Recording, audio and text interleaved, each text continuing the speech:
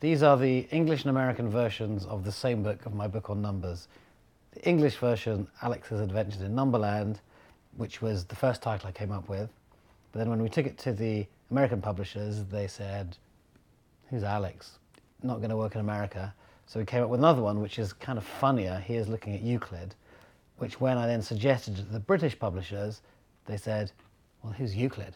So it actually works really well for both different territories, because in America it seems that everyone has heard of Euclid, and I'm never sure if this is because Americans have better geometry lessons or if it's because Euclid appears a lot more in street names and city names in the US. Actually, my theory is that the reason why the Americans name cities and streets after Euclid is because the founding fathers were Masons, and the Masons were big into geometry. I studied maths and philosophy at university, but then I became a journalist, and then I ended up as a foreign correspondent in Brazil. And so when I decided to write about maths, I decided to write about maths in the way that a foreign correspondent would write. So I travelled all around the world interviewing different people to do with numbers and maths, and it seemed to me that, in a sense, I was doing just what I was doing as a foreign correspondent, but I wasn't going to any one country. I was going to a kind of fictitious country, Numberland. So in the same way that when I was in Brazil, I would fly to the Amazon and do a report and then explain it to people who'd never been there. In Numberland, I kind of fly to the land of algebra or the land of geometry, explain it, come back and give a report to it, explain it to people who don't really understand the land of algebra or geometry, and explain how it is. So I was also lucky that I've had about 20 translations, and I've got some of them here which has been done. So we start here with Italian, Il meraviglioso mondo dei numeri. There are lots of books around, and there are lots of books on numbers, but I guess I felt there was a gap in the market for a book about numbers that was accessible to the lay reader in a way that other books haven't been. You know, there have been books written aimed at the lay reader, and some of them which have been very successful, but nothing really that's been written by a news reporter. Alex au pays des chiffres, which is the French one. Alex en el país de los números, which is the Spanish one. I hoped it would work. I didn't know whether it would. I thought maybe one of the reasons why it hasn't been done before is that it's impossible to do.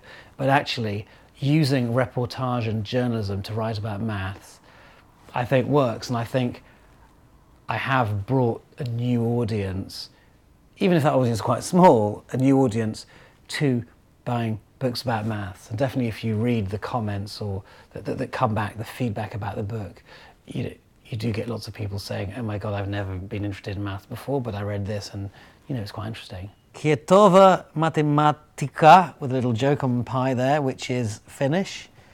Alex no País dos Números from Brazil. Always when I'm writing, I'm thinking, could the man on the street read this? Maybe a slightly educated man on the street, because there are lots of people who you just put a number in there and they don't understand it at all. But could someone who, if you can read Freakonomics and understand it, if you can read the financial pages of a newspaper, if you've got GCSE maths, you should be able to get quite a lot out of what I write. That's the aim. Getullen onderzild, or Getullen maybe, which is Dutch, and that's the American. He's looking at Euclid. Pace is very difficult because you need to go slow enough to take everyone with you, but not so slow that people who understand it get a little bit bored. So how do you do that? You need to kind of sugar the pill by including lots of interesting kind of colour and observation, but you can't have too much of that because it looks like it's just filler. Essentially what you need is you need a really strong narrative. You need people to want to know what's going to happen. And actually my favourite is the German one, which is here, Alex im Wunderland der Zahlen, because it's got this fantastic picture of me kind of surfing in abacus in my slippers. I don't know which picture they used, but I've got you there, and let me zoom in on the... Oh yeah, Yeah, no. Yeah, that looks a bit like you. It is said that the minute you put an equation in a piece of text, you lose half the readers. I don't think that's true if you put it in, if you build up the equation, then you explain it well enough. But still, you can't have that many equations. There's always got to be more words than there are numbers or equations per page. And that can be